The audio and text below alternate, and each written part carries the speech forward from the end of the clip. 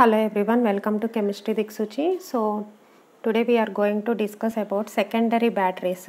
So last class lo primary batteries చూసాము, ఇక్కడ secondary batteries చూద్దాము. ఇందులో మనకి secondary batteries అంటే ఏంటంటే రీఛార్జబుల్ బ్యాటరీస్ అన్నమాట. ఇవి రీఛార్జబుల్ బ్యాటరీస్.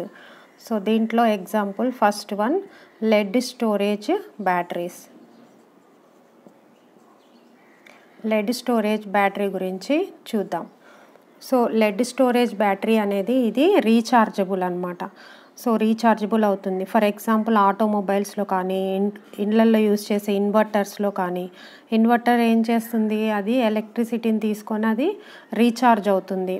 రీఛార్జ్ అయింది మళ్ళీ ఎలక్ట్రిసిటీగా మారుతుంది అనమాట. సో ఆ విధంగా లెడ్ స్టోరేజ్ బ్యాటరీకి ఎగ్జాంపుల్గా ఇన్వర్టర్స్ కూడా తీసుకోవచ్చు అనమాట. సో దీంట్లో మనకి ఏమేం రియాక్షన్స్ అనేవి జరుగుతాయి అనేది చూసినట్లయితే ఫస్ట్ మనము సెల్ రిప్రజెంటేషన్ ఏ విధంగా ఉందో చూద్దాం. Lead sulphate H2SO4, lead oxide మళ్ళీ లెడ్ సల్ఫేట్. సో ఇది దాదాపు 38% H2SO4ని మనము సొల్యూషన్గా తీసుకుంటున్నాం అనమాట. ఇది ఎలా తీసుకుంటున్నాం, సొల్యూషన్గా తీసుకుంటున్నాం. సో మనకి లెడ్ ఇది 0, లెడ్ +2, SO4 -2 కదా, లెడ్ +2. సో ఇది 0 నుండి +2 అంటే ఇదేంటిది మనకి యానోడ్. ఇదేంటి యానోడ్. చూడండి 0 నుండి +2కి ఇంక్రీజ్ అయింది యానోడ్. సో నెక్స్ట్ మనము ఇక్కడ చూసినట్లయితే O2 ఒక ఆక్సిజన్ -2, రెండు ఆక్సిజన్లు -4 అంటే లెడ్ +4. ఇక్కడ +4 ఆక్సిడేషన్ స్టేట్. ఇది SO4 -2 లెడ్ +2 అవుతుంది.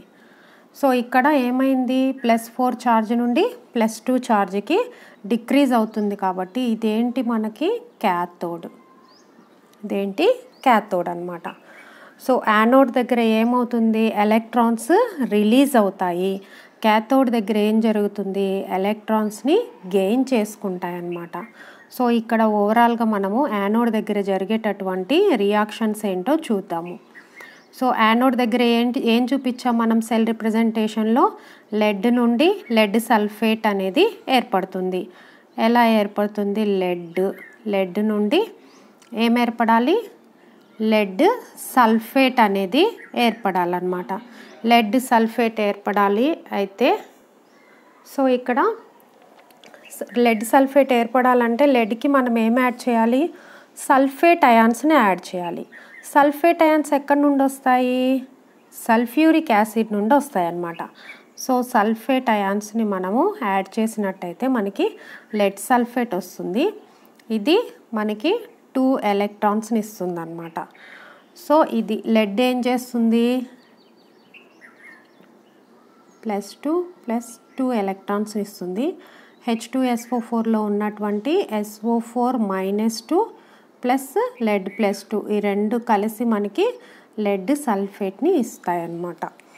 ఎలక్ట్రాన్స్ అనేవి ఇక్కడ రిలీజ్ అవుతున్నాయి కాబట్టి ఇదేం రియాక్షను, ఆక్సిడేషన్ రియాక్షన్ అనేది ఇక్కడ జరుగుతుందన్నమాట. ఇదేం reaction, oxidation reaction. Next cathode దగ్గర ఏం జరుగుతుందో చూద్దాం. క్యాథోడ్ దగ్గర ఏం జరుగుతుంది, రిడక్షన్ జరుగుతుంది. క్యాథోడ్ దగ్గర రిడక్షన్ జరుగుతుందన్నమాట. సో రిడక్షన్ జరగటం అంటే మనకి క్యాథోడ్ దగ్గర ఏముంది, PbO2 నుండి Pb సల్ఫేట్, లెడ్ సల్ఫేట్ అనేది ఏర్పడాలి. PbO2 ఏం తీసుకోవాలి, 2 ఎలక్ట్రాన్స్ని తీసుకోవాలి. 2 ఎలక్ట్రాన్స్ వేసాము. సో ఇది ఏ విధంగా మారాలి, లెడ్ సల్ఫేట్గా మారాలి. మళ్ళీ లెడ్ సల్ఫేట్గా మారాలంటే ఇక్కడ H2SO4 నుండి ఏం రావాలి, మనకి సల్ఫేట్ అయాన్స్ రావాలి. Okay, sulphate ions. So sulphate ions వస్తున్నాయి అన్నమాట, SO4 -2. సో నెక్స్ట్ ఇక్కడ ఏం జరుగుతుంది, మనకి లెడ్ సల్ఫేట్ అనేది ఏర్పడింది. సో మనకి ఇంకా ఏం మిగిలింది, ఇక్కడ ఆక్సిజన్స్ మిగిలాయి. ఎన్ని ఆక్సిజన్స్ మిగిలాయి? 2 ఆక్సిజన్స్ మిగిలాయి. 2 ఆక్సిజన్లు అంటే -4 ఛార్జ్. సో వీటిని న్యూట్రలైజ్ చేయాలంటే ఎన్ని హైడ్రోజన్స్ కావాలి మనకి? 4H+ అయాన్స్ కావాలి. సల్ఫ్యూరిక్ యాసిడ్లో ఉన్నటువంటి 4H+ అయాన్స్ కలిసి మనకి ఇక్కడ ఏం ఏర్పరుస్తుందంటే వాటర్ని ఏర్పరుస్తుంది. సో ఓవరాల్ రియాక్షన్ చూసినట్లయితే మనకి సో ఇక్కడ 2 ఎలక్ట్రాన్స్, ఇక్కడ 2 ఎలక్ట్రాన్స్ క్యాన్సిల్ అయిపోయాయి. నెక్స్ట్ ఇంకా ఏముంది ఇక్కడ ఏం లేదు. సో టోటల్ రియాక్షన్ రాద్దాం. లెడ్ ఇది సాలిడ్ స్టేట్లో ఉంది. లెడ్ సాలిడ్ ప్లస్ PbO2 ఇది కూడా సాలిడ్ స్టేట్లోనే ఉంది. సో ఇవేంటి? ఇక్కడ 4 హైడ్రోజన్స్, ఇక్కడ 2 సల్ఫేట్ అయాన్స్. సో ఇక్కడ మనకి ఏం ఏర్పడుతుంది? 2H2SO4. చూడండి, ఇవి 4 హైడ్రోజన్స్, ఇవి 2 సల్ఫేట్ అయాన్స్, యాక్వియస్.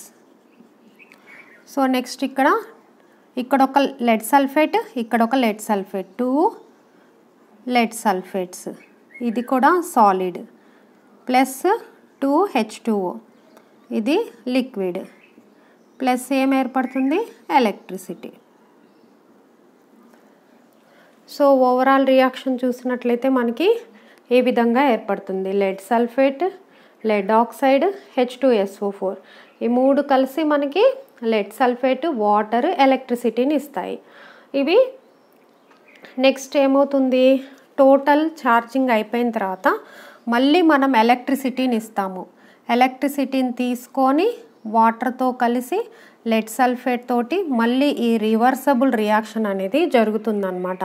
మనం ఎలక్ట్రిసిటీ ఇచ్చినప్పుడు ఈ రివర్సబుల్ రియాక్షన్ అనేది జరుగుతుంది. సో జరిగి మళ్ళీ ఇవి ఫామ్ అవుతాయి. మళ్ళీ వీటి నుండి ఇవి ఫామ్ అయ్యి ఎలక్ట్రిసిటీని అనేది ఇస్తాయన్నమాట. సో ఈ విధంగా మనకి మనం బ్యాటరీస్ని యూజ్ చేసినప్పుడు ఇన్వర్టర్స్లో అవి మళ్ళీ రీఛార్జ్ అవుతూ ఉంటాయి అన్నమాట. ఎలక్ట్రిసిటీ ఇచ్చినప్పుడు మళ్ళీ ఈ విధంగా రివర్స్లో రీఛార్జ్ అయిపోయి మళ్ళీ మనకి ఎలక్ట్రిసిటీని ఇస్తూ ఉంటాయి. ఇవి secondary బ్యాటరీస్లో lead storage battery. So వీటిలో మనకి నికెల్ కాడ్మియం బ్యాటరీ సెల్స్ కూడా ఉంటాయి. అవి అంత ఇంపార్టెంట్ కాదు. అవేంటంటే అవి చాలా ఎక్స్పెన్సివ్గా ఉంటాయి అన్నమాట. సో దాని గురించి కూడా సిలబస్లో అంతగా లేదు. సో నెక్స్ట్ మనము ఫ్యూయల్ సెల్స్ గురించి చూద్దాం. Fuel cells. So fuel cells అంటే ఏంటంటే మనము గ్యాల్వానిక్ సెల్లో చూస్తాం కదా, మనం ఏం చేస్తున్నాము? ఎనర్జీ మనం కన్వర్ట్ చేస్తున్నాము. సో అదేవిధంగా ఇక్కడ కూడా ఏం చేస్తారంటే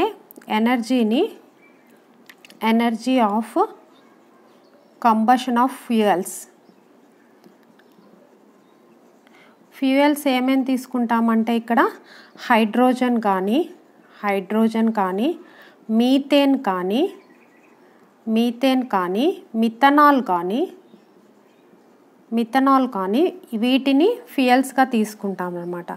తీసుకొని దీని నుండి మనము ఎలక్ట్రిక్ ఎనర్జీని జనరేట్ చేస్తాము. సో వీటినే మనం ఏమంటున్నామంటే ఫ్యూయల్ సెల్స్ అంటున్నాము.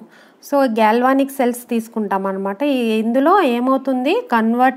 Convert energy of combustion of fuels like hydrogen, methane, methanol. So ఇది ఎలక్ట్రిక్ ఎనర్జీ మనము కన్వర్ట్ చేస్తామన్నమాట వీటి నుండి.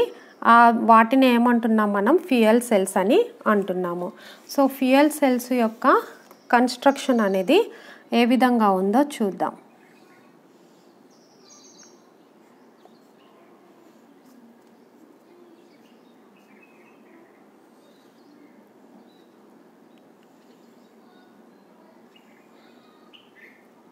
సో ఇది కొంచెం పోర్స్ని కలిగి ఉంటుందన్నమాట. ఇక్కడ లైట్గా పోర్స్ని కలిగి ఉంటుంది. సో ఇక్కడ నుండి మనము ఆక్సిజన్ని పంపిస్తాము, ఆక్సిజన్